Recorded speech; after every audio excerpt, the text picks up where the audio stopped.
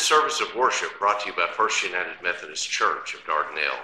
I'm Jim Benford, the pastor of the church, and I want to invite you to come and be with us for live worship where we get together each Sunday morning at 10:55 a.m. at our sanctuary here in Dardanelle. We have more information about the live mission and the ministry of our church available. You can call our office at 479-229-3720, or you can go to our website at FUMCDardanelle.org. There you can find print and video resources for children and adults. We are the people of God, sharing the love of Christ and offering His grace to the world around us. Let us be in the spirit of worship. I believe in God the Father Almighty, maker of heaven and earth,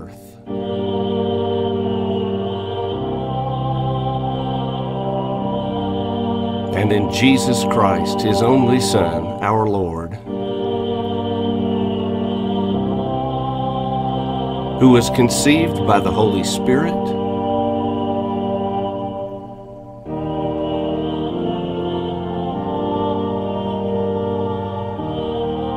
and born of the Virgin Mary, suffered under Pontius Pilate, was crucified, dead, and buried.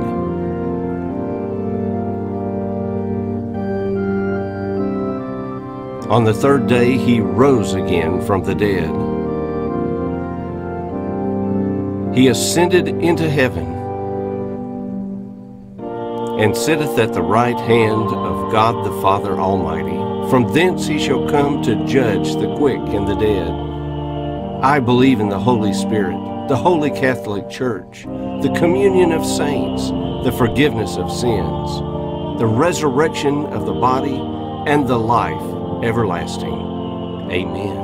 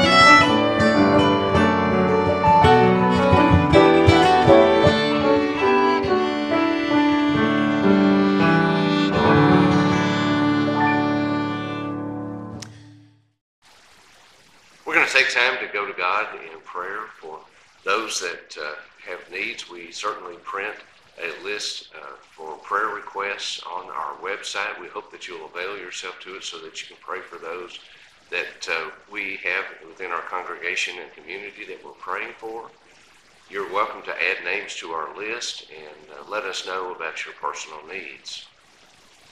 While we think about those that we're going to be praying for, we take time to go to God now in silent prayer, listening always for God's voice, leading and guiding us to His good and pleasing will. Let us pray.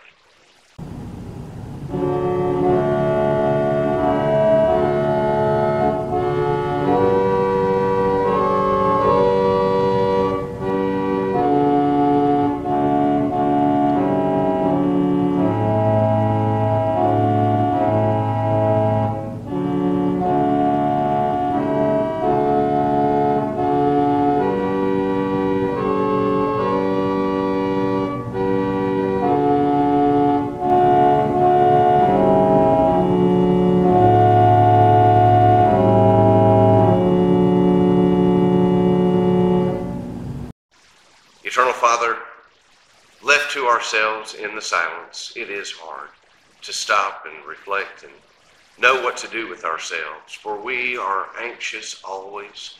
We are busy making our plans, running ahead of you, and seldom do we stop and listen for your voice to know what our next steps ought to be.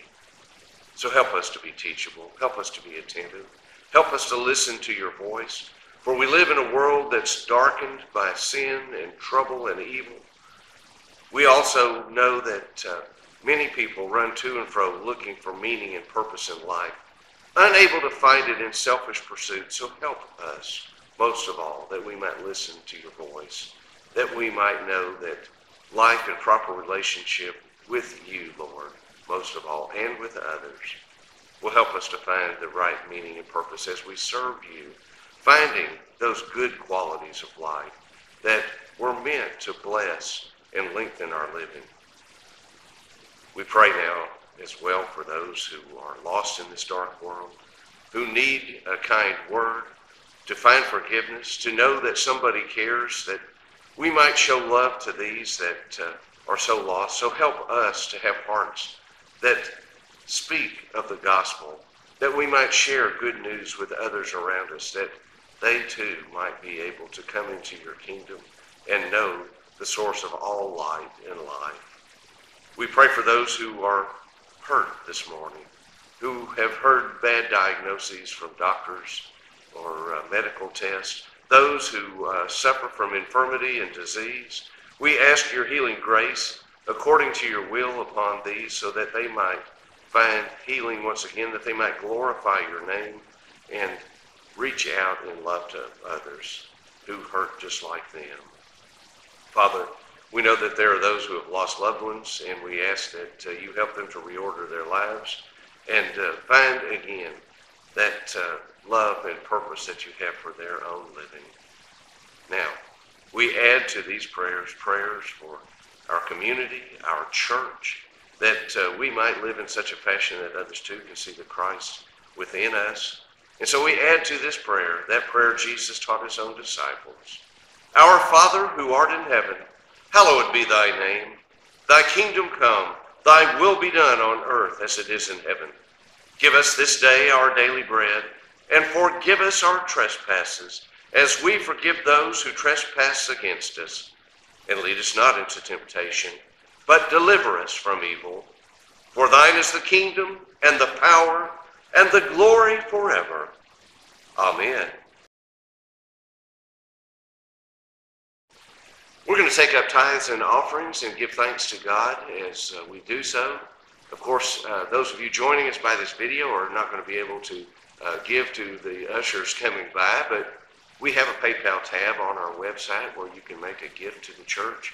Also, we include an address on the doxology so that you can send gifts into the church, and know that we appreciate these gifts. We use them to the best of our ability to be the best stewards of these monies, that truly we might use them to leverage God's kingdom forward in people's lives and our ministry of concern and care in this world around us.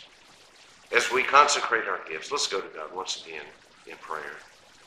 Gracious God, with thankful hearts, we open our lives to you, giving of our resources, our time, our talents, our monies, that these things might find your blessing, that they might go to bring your kingdom into the hearts of men and women and children, that most of all, they may come rejoicing with us in the knowledge of a Lord and Savior, as we seek to find once again that common goal that each of us has, which is to reach the kingdom of heaven. So bless these gifts, we pray in Jesus' name.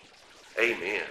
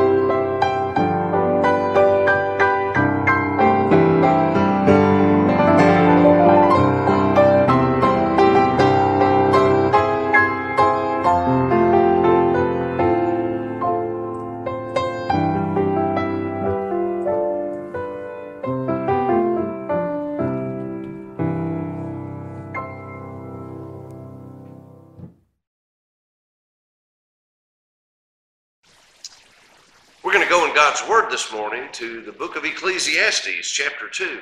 Of course, Ecclesiastes was written by King Solomon, purported to be the wisest man on earth.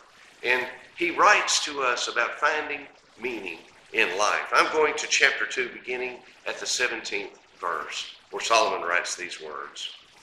So I hated my life because of the work that was done under the sun was grievous to me.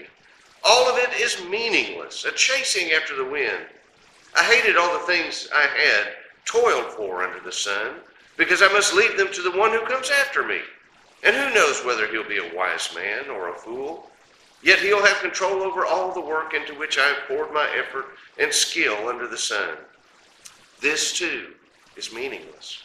So my heart began to despair over all the toilsome labor done under the sun. For a man may do his work with wisdom, knowledge, and skill, and then he must leave all he owns to someone who has not worked for it. This too is meaningless and a great misfortune. What does a man get for all the toil and anxious striving with which he labored under the sun? All of his days his work is pain and grief. Even at night his mind does not rest. This too is meaningless. A man can do nothing better than to eat and drink and find satisfaction in his work. This too I see is from the hand of God. For without him, who can eat or find enjoyment? To the man who pleases him, God gives wisdom, knowledge, and happiness. But to the sinner, he gives the task of gathering and storing up wealth, to hand it over to the one who pleases God. This too is meaningless, a chasing after the wind. This is the word of God for the people of God. Thanks be to God. Let us pray. Eternal Father, help us to heed the words of Solomon. Help us to find wisdom in all the things, all the work and toil we do each day, so that in doing so, we might find the right purpose, the right meaning, and find enjoyment and blessing through it, we pray. In Jesus' name, amen. We do want to talk about the meaning of life today, and so many people over time have searched for the meaning of life. And certainly the book of Ecclesiastes is a detailed account of Solomon's life and his searching after meaning and purpose. And certainly he alludes to the meaning he found in life here when he finally boils it down to one, finding a proper relationship through the things that God has given him, and a right relationship with this one who he owes his life. All the people who have ever lived have been on a search for the meaning of life. Many have never realized it. The search for the meaning of life has mad and sad and many turns in it. Some are humorous, some are tragic. Consider the one who discovered that the hokey pokey was the meaning of life, because that's what it's all about. Well, it's not what it's all about. And I can tell you personally that the meaning of life isn't found in telling corny jokes either. King Solomon, reputed to be the wisest man who ever lived, wrote to us in this word from God a summation of all the proverbs he had ever collected. The one theme that runs throughout it is that the meaning of life is inscrutable to most human beings. However, that doesn't mean that true meaning and purpose and fulfillment in life cannot be found. Certainly, Solomon thought that a connection to God has everything to do with satisfaction and happiness, meaning and purpose in life. So the first faith lesson is that striving after things truly is, as Solomon said, trying to catch the wind, a source of meaninglessness. So many people in this world run around in circles, chasing their tail like a dog, because they're trying to find that which continues to elude them. It's just out of reach. There are a lot of ways of restating this wisdom, but we've all witnessed this principle throughout our living. Our desires tell us that we'd be happier if, and you just fill in the blank right there, if this or if that. And many people go from this if and or but, and they never find their happiness because they're chasing after things. They think that one more expensive thing or one more shiny thing or one more elusive thing, if they can just find it, is going to bring them happiness. And yet many of them find a little of that happiness along the way, and yet they don't find it to be lasting. And they've got to have more of it, or they've got to have a different kind of it. Perhaps money is going to make them happier, or it's more entertainment will make them happier, more travel, more chasing after the things of this world, expensive cars, you fill in a blank. And so many of us try to be happier because we think that this new thing that our eyes have caught hold of is going to make us happy. Jesus has told us, watch out and be on your guard against all kinds of greed. Life does not consist in an abundance of possessions. There it is. Things are not going to make us happy. Why are all these strivings meaningless? Solomon tells us what we already know, but don't want to ourselves believe. The truth is that our desires are never going to be fulfilled by having more of anything. We will literally work ourselves into despair in an attempt to get those. But let's say that you've got great success and you've been able to reach a pinnacle of power or money or some other thing that you strived after. Are you going to be happy then? You soon tire of maintaining what you've achieved, and you resent those who might take it away. And you'll find today that many people who have attained to fame or wealth or a combination of these things find their lives unhappy. Yes, we read it in all the tabloids. I hope you don't read too many of those, because they're a sordid tale of people chasing after something elusive, hoping that maybe they'll get a hint of what it is that is really missing. But there is no substance to what is found in those tabloids because they don't point to any of the real answers. You aren't going to be famous, powerful, handsome, beautiful forever.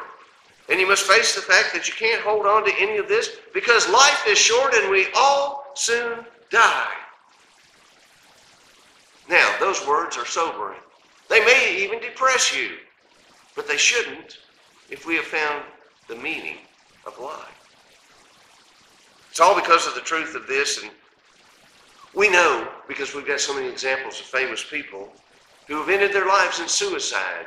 They thought that these things that they chased after were going to make them happy, but in the end, it was a chasing after the wind, as Solomon said.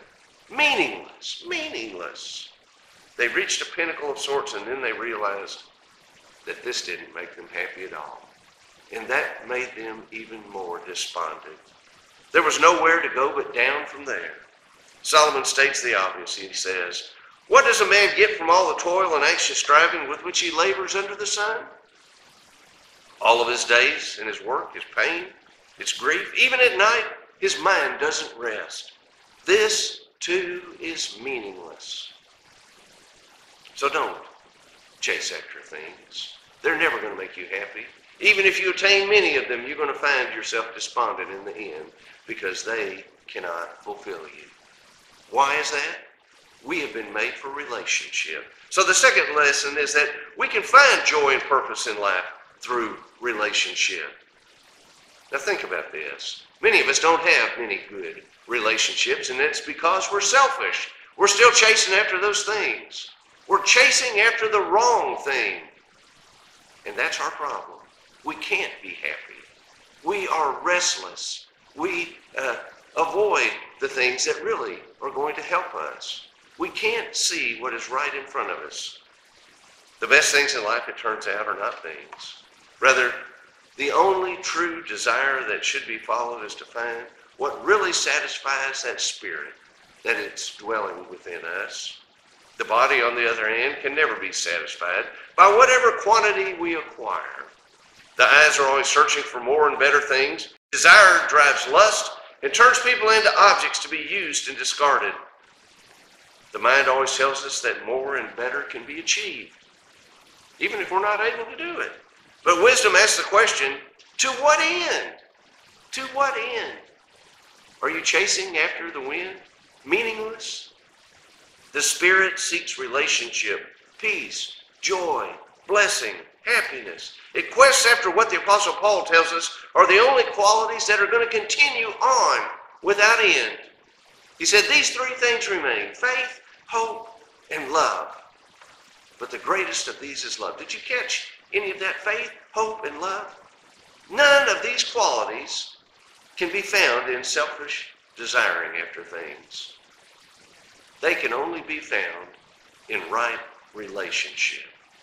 And a right relationship truly begins when we make peace with ourselves and our God who created us, and then begin a right relationship. Solomon directs us toward this piece of wisdom when he says, a man can do nothing better than to eat and drink and find satisfaction in his work. He said, this too I see is from the hand of God, for without him, who can eat or drink or find enjoyment? You see, here's the crux of the matter. We need a right relationship first with God. Is that not the greatest command found in our Bibles?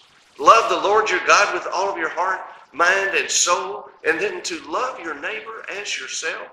God is telling us what's good for us. We just don't want to take the medicine. We think we already know what's good for us. Broken and unfulfilled relationships will always be a source of pain for us until we find this key ingredient for a happy life. Work is meant to produce in us satisfaction for things well done, to provide for the ones that we love, to honor and bless the lives around us. Unfortunately, the world sees work as a means of more accumulation, a means of honoring yourself. Jesus, too, knew that life was about relationship with God and with neighbors. If not, why would he have tried to rescue so many who found themselves on the treadmill of life, working their lives away toward meaninglessness? He said, come to me, all you who are weary and burdened, and I'll give you rest. Take my yoke upon you and learn from me, for I'm gentle and humble in heart, and you'll find rest for your souls. For my yoke is easy and my burden is light. That's what we want. We want rest from this meaningless life, this toiling, this striving after nothing, that which we cannot attain through things. Jesus was also concerned that so many had no real relationship with God, and their minds were troubled continuously. He says, and I quote, therefore I tell you, don't worry about your life, what you're going to eat or drink, or about your body, or what you will have to wear. Is not life more important than food, and the body more important than clothes? But seek first God's kingdom and his righteousness, and all of these things will be added to you as well. Real life has purpose beyond ourselves. The last faith lesson is that there is purpose for life and power for living, and it's available all through our Lord and Savior, Jesus. We are indeed fortunate to have the words of Jesus and his promises that are still available to us in the Bible. Poor Solomon didn't have the words of our Lord, but he had already discerned that the relationship with God was the most important thing that he had. His final conclusion in the book of Ecclesiastes isn't wrong. It just didn't have the fullness of the good news that Jesus brought us. Solomon wrote, now all has been heard, and here's the conclusion of the matter. Fear God and keep his commandment, for this is the whole duty of man. Well, he's right. If we would listen to God in the first place, we would love the Lord our God. We would love others around us and be in right relationship with them. Friends, fear and obedience may be the beginning of wisdom, but it isn't the end thereof. No, Jesus said, I've come that they might have life and have it to the fullest. Isn't that what you want? Isn't that what we really need? Isn't that what will satisfy our inner soul and spirit? Yes, it's good news that we can be saved from God's wrath through faith in Jesus our Lord, but that's not the end of the good news. Nevertheless, God also sent Jesus to help us comprehend that life had meaning. Life had purpose. It's not just all about evangelism. It's about living in such a way that we are the embodiment of God's love, that we become the ambassadors of God's grace, that we share in the goodness of God's kingdom so that others too come into it. We have also been promised God's Spirit to empower us, to guide and lead us to truth, truth that rejoices and restores this world to thanksgiving and praise. We take time in every worship service here at this church so that we stop and have fellowship. And it's so sorely needed in the world around us because it is a foretaste of that which God created us for. We need to be in right relationship We need to love one another properly. Friends, wherever there is want or pain or distress or grief, that's where we ought to be found. Life does not consist of counting our blessings while ignoring those who are being cursed by living broken and fallen lives. We were created for relationships that restore others into faith that we have been trusted into. We were created to share the blessings of God and lead others into the light of God's truth. We were created to be the body of Christ, active and alive in the grace of God. Do you want to know the meaning of life? John 17:3, Jesus speaks of it. He says, and I quote, "Now this is eternal life, that they know you, the only true God, and Jesus Christ whom you have sent." This is life. And through a right relationship, we can begin to love others around us. We can begin to love again the God who created us and to find wonder and miracles all around us, to find ourselves in a life that is meaningful, full of purpose. Do you want a life that's full of purpose, that knows love, that has power for living?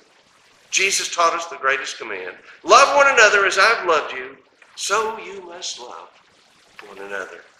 Now, I don't know how to say it more simply than embrace God's plan to love and bless one another, and the blessings of God will return in such a quantity that you will be unable to hold them. Friends, when you give out of love, when you give out of yourself, trust me, God has already made it his plan to bless you and return more to you than you've given.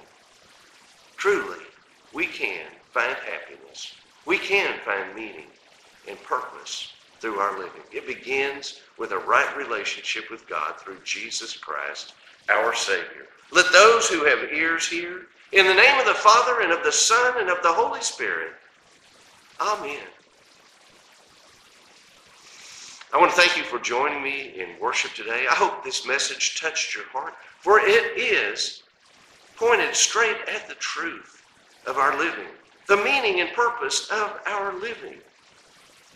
Take time to pray over it, meditate on it, and you too will find that this is the only way to true happiness, to true satisfaction in living. Now go. We've been given the best news ever. God has loved us not because we're perfect, but even in spite of our sin. Then go and share that same kind of love and life with others. In Jesus' name, amen.